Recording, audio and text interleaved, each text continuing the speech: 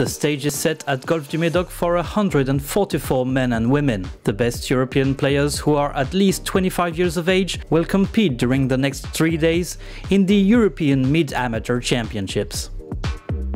The age limit to enter the field was lowered from 30 to 25 by the EGA in 2021. This decision was made to encourage amateur players to remain active in competitive golf. At the beginning we saw that the level of the ladies went lower because they were having children at the age of 30. The direct consequence was that one.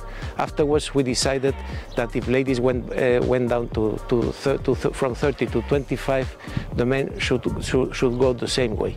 Bear in mind that people over 25 are not supposed to pass pro anymore, so they are real amateurs. So in my opinion, this Mid-Amateur Championship is the real European Amateur Championship.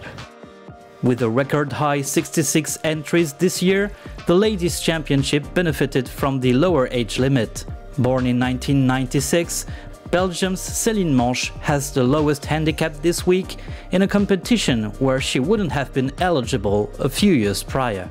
I think it's a great opportunity because at 26 I'm already working, so it's fair for every people that is already in the working life.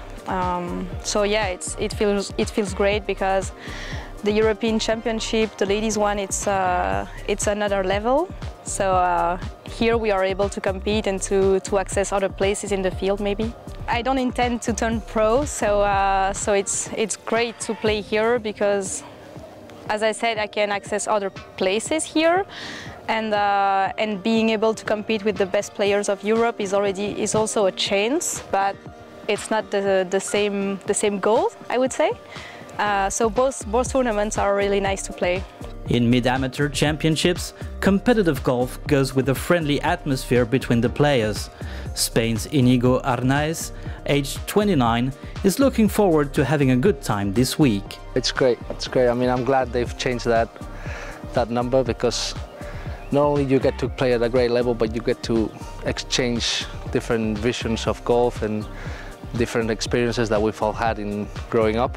And I believe that people here are on a different stage of their lives. And I have a lot of friends that are older than me, and they talked about how great these tournaments were and how good the atmosphere was, so I just wanted to experience it. So I'm really glad they did.